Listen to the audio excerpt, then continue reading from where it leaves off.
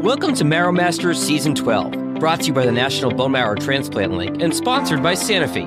The NBMT Link, established in 1992, strives to help patients, caregivers, and families cope with the psychosocial challenges of bone marrow and stem cell transplant, from diagnosis through survivorship. Season 12 of our show focuses on the important question of, I'm home. Now what? Here's your host, Executive Director of the NBMT Link, Peggy Burkhart. Welcome, everyone. Today we have Gregory Proctor with us, a multiple myeloma patient who has fought a relentless battle against this devastating disease for 2.5 years now. Despite the numerous challenges and hardships faced, Gregory has finally regained his strength and is transitioning back into normal life. Greg, 53 years old, from San Antonio, Texas, is going to share his journey with us today. I promise you will be wowed and inspired by this incredible man. Hello, Gregory. Thank you so much for being with us today. Thank you, Peggy, for having me. I'm pretty excited about talking to you about my story. Terrific. Well, let's get started. Share with us your experience of undergoing a stem cell transplant, how everything has gone, and how it's changed your perspective on life. Well, I was diagnosed July 19th of 2022 with multiple myeloma. And that day was, as most people say when you first hear the words cancer, probably one of the worst days of your life. And I think for me, it wasn't necessarily hearing the words cancer. It was more along the lines of what my oncologist said to me and my wife at the time: please get your affairs in order. Now, let's keep in mind, this was on a Friday, and we were towards the afternoon set of her appointments, and hearing those words, get your affairs in order, and having to go through the entire weekend trying to cope and reconcile with what is multiple myeloma? What does she mean by get your affairs in order? Am I going to die? Wow. So it was tough. It was very, very, very hard. Currently, I'm in remission after completing a stem cell transplant on February 9th of 2022 and doing quite well. But it was a very difficult journey, which we will talk about more later. Yes, we are going to dig in. It makes me giggle a little bit. Maybe the first rule is don't have those appointments on a Friday. Right? Yeah. Oh, goodness. Well, I think I didn't have a choice, which we'll talk about a little bit later, because within the time that I met my oncologist on Wednesday, and then going through a bone marrow biopsy, all of the scans and blood work, extensive blood work, it was 48 hours from meeting her to the time that I actually realized officially that now you have multiple myeloma. Oh, wow, Gregory. So let's talk about some of the top challenges. The season is about, I am home, now what? And I am just so happy that we are doing this and we're giving folks the chance to understand what it is like when you get home and how do you deal with it all. So I'm going to let you jump right in. Okay. Well, I think the first time after you get home, you're physically weak and you're somewhat lethargic and kind of feeling like, where did your energy go? And I'm going to add a little bit of a twist to what you just asked me, because in my circumstance, my personal experience was I spent 11 days in the hospital going through the transplant procedure. My wife and I were all excited about coming home on that, 11th day and realizing that, the sigh of relief, we're home now. And so as we were sitting down at our kitchen bar, eating a bite to eat, my wife was very diligent and very focused on checking my temperature, watching for all the things that the nurses had kind of advised her of. So as she gets the thermometer and places it towards my head, she looks at me and she says, "Are you feeling okay?"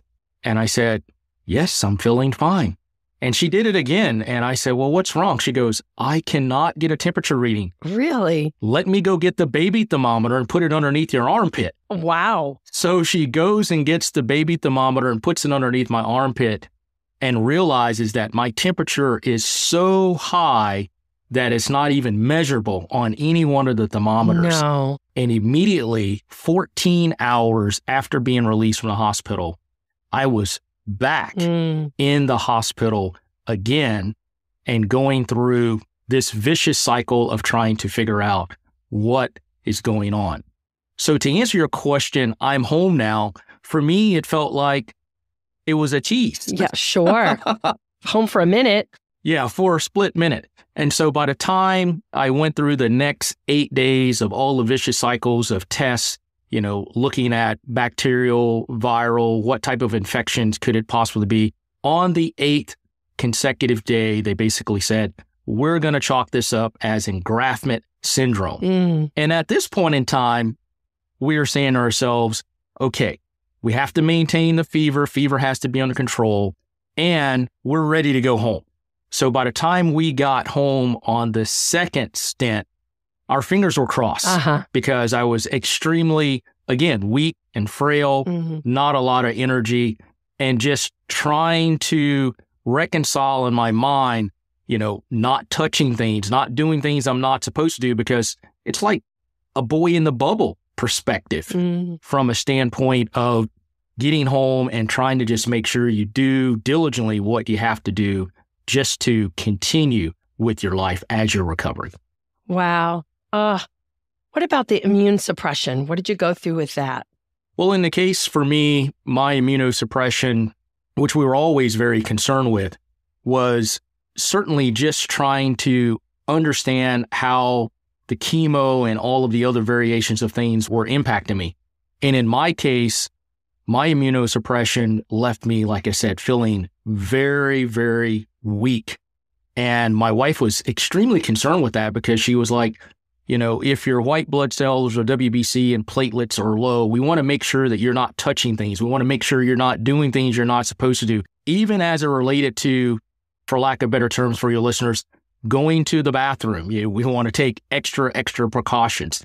And so we kind of went to the extreme, from a dietary standpoint, from what I touched in our home, to literally everything about my life, trying to keep me in this bubble to ensure that I didn't contract or pick up anything, because we knew how vulnerable I was being immunocompromised and immunosuppressant. Absolutely. Gregory, let's talk about the emotional roller coaster, just mentally and just trying to manage it all. Well, from the onset of being diagnosed, it's hard.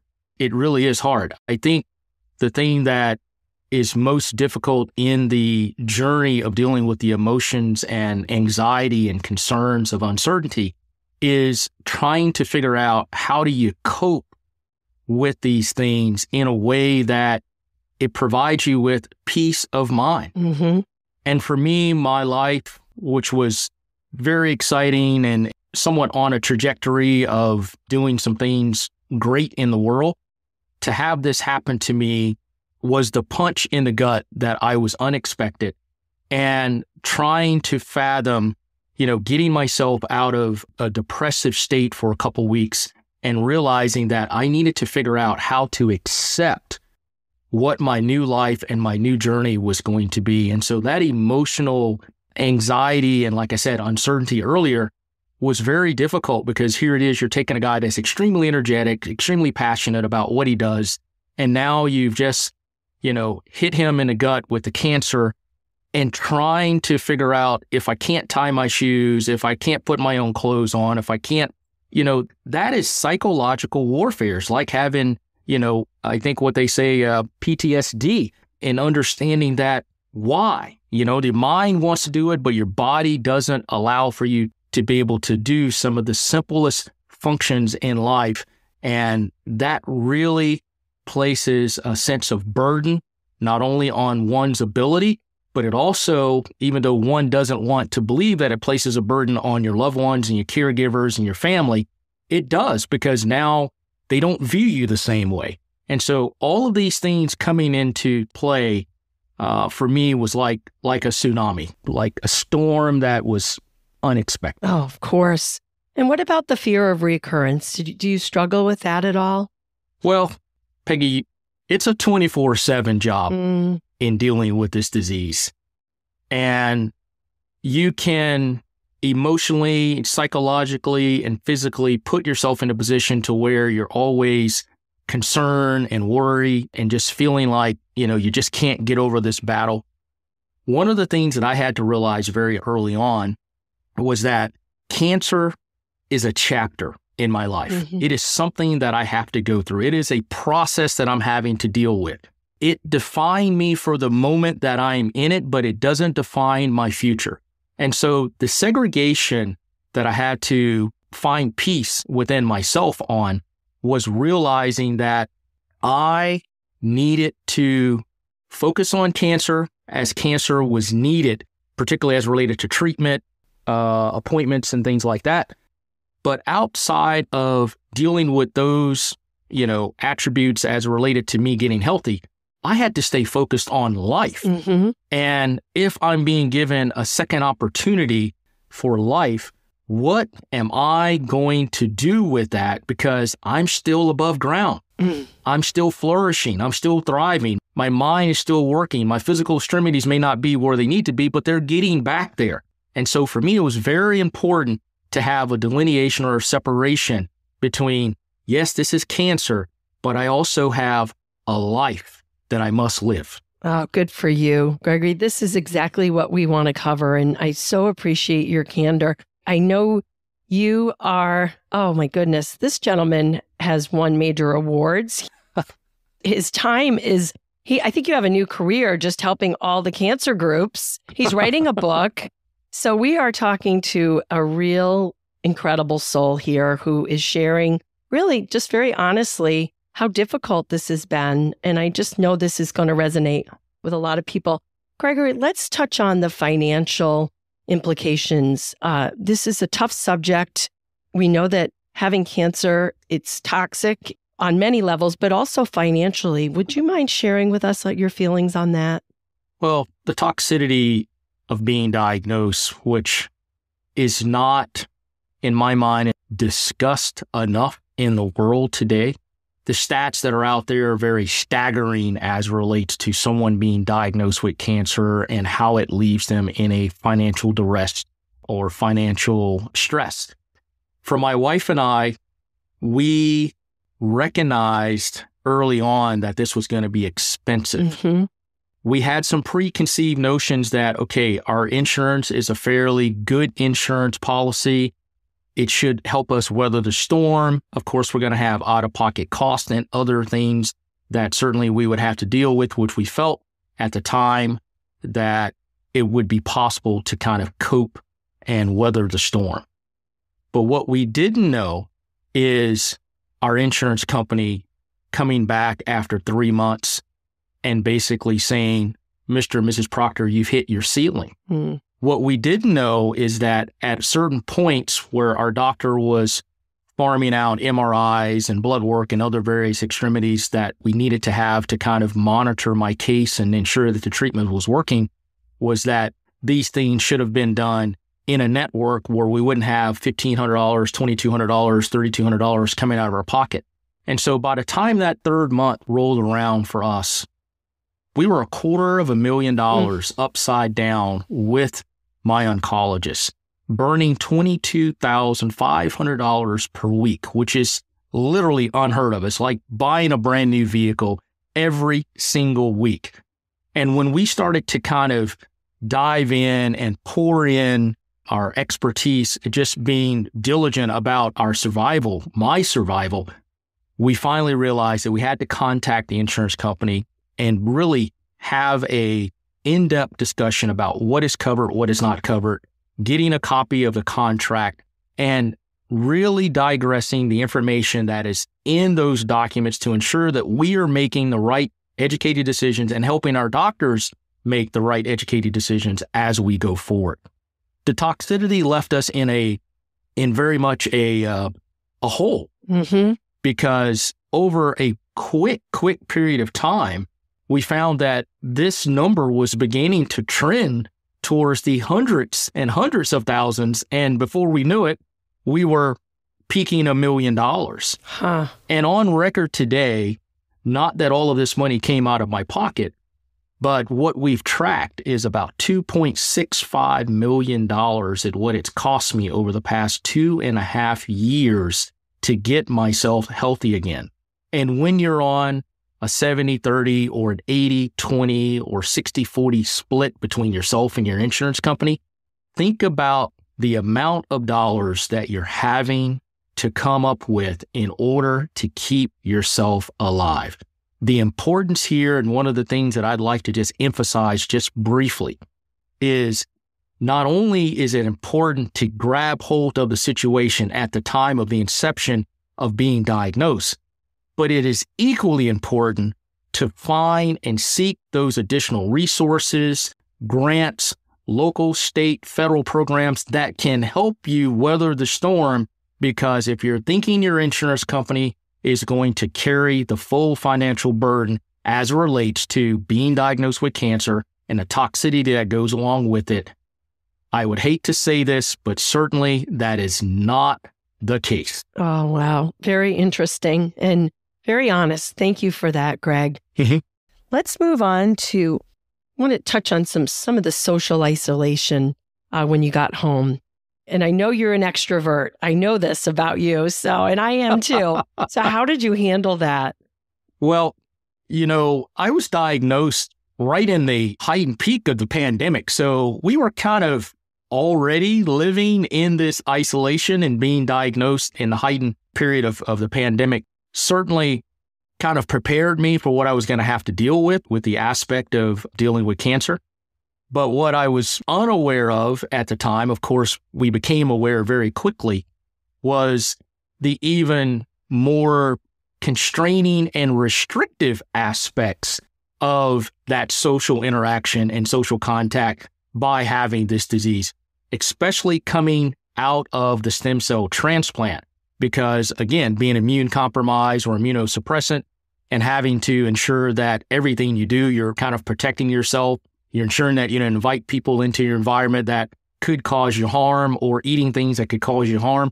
So all of these things just became like a question and answer circumstance with every aspect of my life during that particular period. It was a who, what, where, when, and how. Really understanding, the trajectory of, where did the food come from? Well, who are these people? Who have they been around? Where have they been? Because I had to ensure that not only was I protected, but they were also protecting me as well, because I didn't want to pick up anything in any type of interaction with dealing with folks.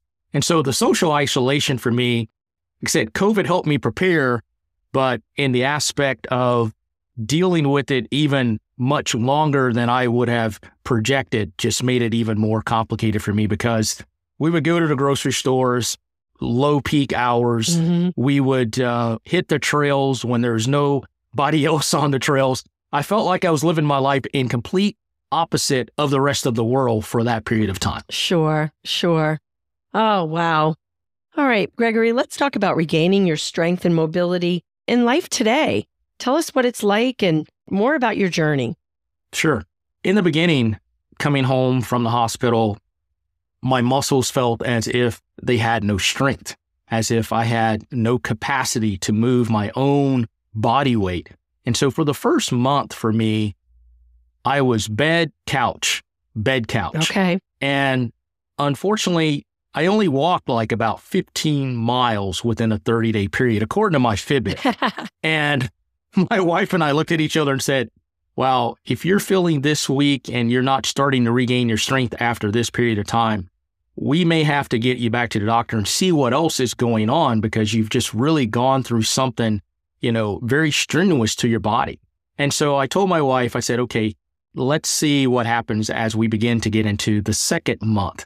So around day 33 to 35, I asked her, I said, let's go out for a walk. I may not be able to walk very far, but let's just go out for a walk, maybe go to the end of the block, walk to the stop sign, walk to the mailbox, whatever, just so that I could start to kind of rebuild some strength and capacity.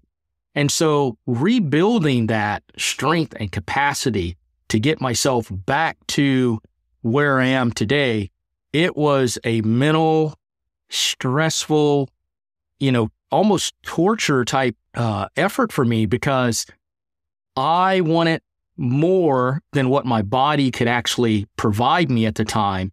And so I had to figure out how to be more patient than what I already was, because it was like, Greg, if you did 1,000 steps today, then okay, it's fine. Don't beat yourself up too bad because your body's healing. And eventually I got to a point to where it was 1,000, it was 1,100, it was 1,200, it was getting back up to 2,000, so forth and so on. But every inch that I took step by step allowed for me to kind of build upon that foundation. And eventually we got back to where we were, I think we peaked out at about 200 miles of walking per month, which was approximately 4, maybe 5 months, maybe 6 months after my stem cell transplant, where we're back into that routine again. And so psychologically, like I said, it was very hard. It was very tough. I had to really push my boundaries mentally and physically. But I knew it was important to basically be able to get out and try to do a little bit every single day to ensure that my body would begin to heal and recover and have the stamina that would be needed to have a prosperous life. Oh, that's great stuff. It's so true, too. Sometimes it's just baby steps, little bit every day, and look at where you are now. All right, Gregory, what about medication management? Will you speak to what that's like for you today? Well, I took a little bit of an unorthodox approach with my medication management. Okay. After my stem cell transplant, where I was on a regimen of 5 days a week, 6 to 8 hours per day of chemo and immunotherapy, my doctors came back after the stem cell transplant and said, Greg, we want to put you back onto the same treatment. And I said, guys, this doesn't make logical sense to me.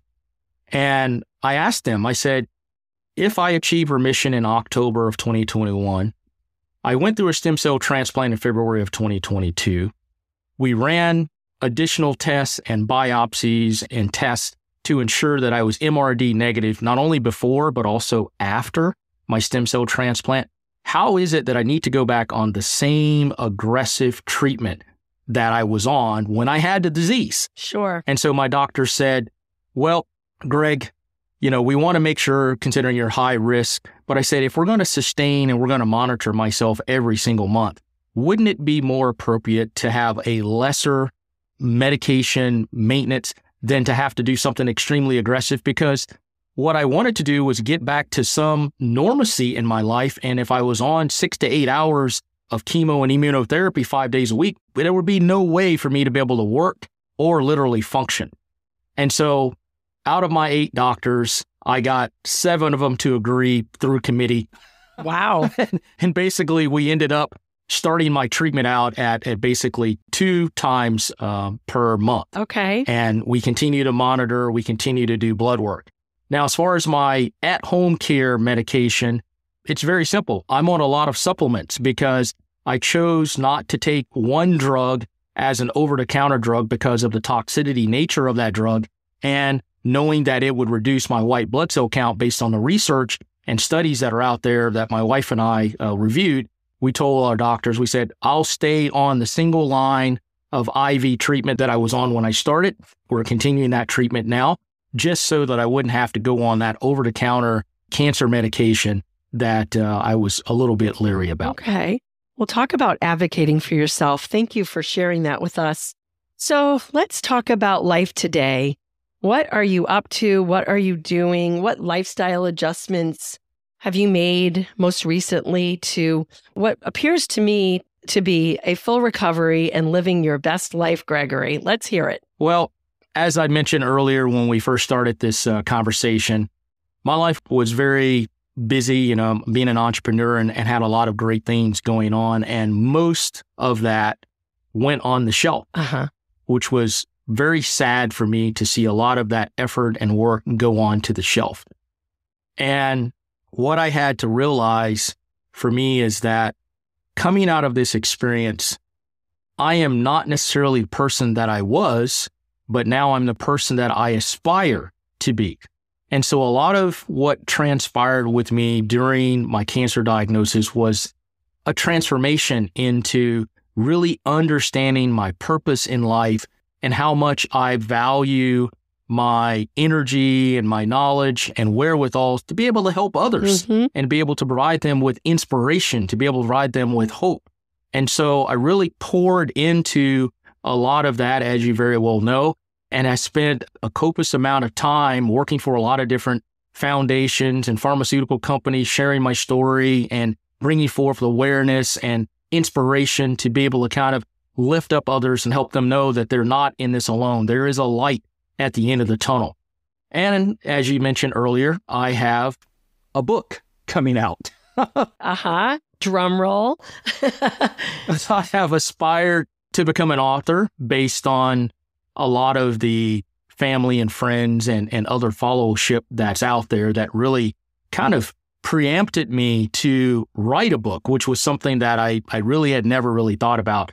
One of the things that I always like to share with people is, for me, putting my vulnerability, exposing everything that was going on with me throughout my cancer journey on social media, it was like therapy for me because I needed that emotional outlet to get these feelings out of me and just allow for those words to transcend into others' lives and then hopefully provide them with, like I said, an understanding that they're not in this circumstance alone. And so besides becoming now soon to be a published author, which the book is due to come out, which is entitled Faith, Strength, and Courage, we're getting very good reviews on the book thus far. I am also back to doing a little bit of consultancy work and spending quite a bit of time working on various projects as I was doing before my cancer journey. I haven't recorded a podcast episode in so long, and I'm really, I'm kind of itching to get back to doing my own podcast, which is called Cut to the Chase, which was thriving long before my cancer journey. And certainly those are just some of the things that I'm working on right now, as well as trying to formalize my career into public speaking. Gregory, this is awesome. And we will include information about the book and podcast in our show notes so that folks can find you and listen in and read your book. I can't wait to read your book. I'm really excited about it. So as we start to wrap things up, I'm going to give you the chance to talk about anything else you want to talk about. I love to ask people, what are your best tips for the toughest days? What gets you through when you just have a day that just doesn't feel great? What do you suggest? I think first and foremost, one of the things that I always like to share with people, which is something that for those that have followed me on social media, is don't ever give up. The notion of thinking about giving up starts with your mind. It starts with the acceptance. It starts with your ability to say, okay, yep, this is a bad day, but tomorrow is going to be something different. So you have to have the mental fortitude up front to be able to weather the storm. For me, that is step number one. And of course, as I talk about in my book, you've got to have some type of standardization in your life that provides you with a sense of peace and a sense of joy. And for me, it was my faith. And during this journey, what people will quickly realize is that despite my busy entrepreneurial career, when I first was diagnosed, I had gotten away from my faith. And throughout this process, rekindling that faith and finding that spirituality that was needed to kind of give me that peace and joy and console me in a way that I knew that the world was not consoling me at the time. And I think the last two components, which are entitled in my book, is having the courage to understand that you can persevere, you can weather the storm, and you can overcome any particular fear that is out there. And the strength.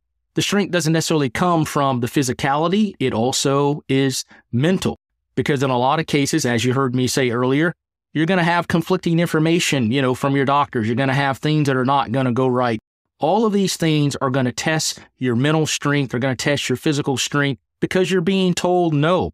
And so therefore, you have to have the strength to advocate for yourself, the strength to educate yourself, the strength to know that this is your life we're talking about. And when it comes to my life, there is no amount of money, there is no decisions that can be made without ensuring that I am a part of that holistically.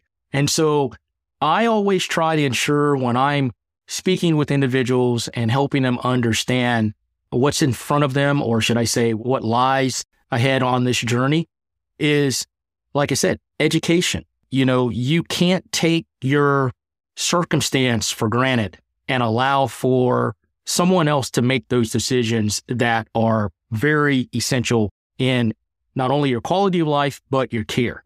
And the last point that I would like to make here is that you're not in this alone. Mm-hmm. There's so many groups, foundations, Facebook groups. I mean, there's a wealth of information out there, and it's always best to go seek out that help that you need, whether it's emotional, financial, or someone that has the same characteristics of your disease, to be able to learn from them and get those insights and tips that can help you be more successful in your journey. Well, amen to that, Gregory. That is just so wonderful. And thank you so much for sharing your heart and your soul. I do want to add that Gregory's wife, Monica, was on one of our recent Lunch and Learns, October 18th. And what a delight talking to her about her experience as Gregory's caregiver. So if you want to tune into that, the recording is available on our website. So Gregory, one more question for you. Was it all worth it? Tell me about that. And I know the answer already, but I want to hear you say it. Peggy, I will have to say 1,000. Well, it's unquantifiable. It's unmeasurable. Mm. Yes, it is all worth it, because any day above ground is better than a day in ground. Uh-huh. What people don't realize is when you're dealing with this disease, and in my case being high risk, I could not walk when I was diagnosed because of the tumor that had protruded through on my upper right hip area. These are things that we don't take for granted when you step back and realize what was your life like before, as opposed to what your life can become as long as you make the right decisions. And so for me, absolutely, quantifiably, yes, like I said, there's no measurement in, the admiration of saying, was it worth it for me? Because it is worth it, because for me, I know I have so much more to give to the world, so much more to share with the world. And I'm excited about the new journey that I'm on right now. And for me, I guess the last thing I want to say is thank you for having me on the National Bone Marrow Transplant Link, and for this opportunity to be able to share my story and hope to inspire others. Oh, there is no doubt you are going to be inspiring others. And Gregory, thank you so much for your honesty and your sincerity. And I can't wait to read your book. So hint, hint, I hope I get a copy, or I will buy a copy, whatever works best. So I look forward to that. Absolutely. Thank you again, my friend. Thank you. This has been the Marrow Masters Podcast. If you know someone who would benefit from the information in our show, please share this episode with them. And don't miss future episodes of our show. Follow Marrow Masters for free on Apple Podcasts, Spotify, YouTube, or wherever you're listening right now. And to connect with the National Bone Marrow Transplant Link, visit nbmtlink.org or tap the link in our show notes.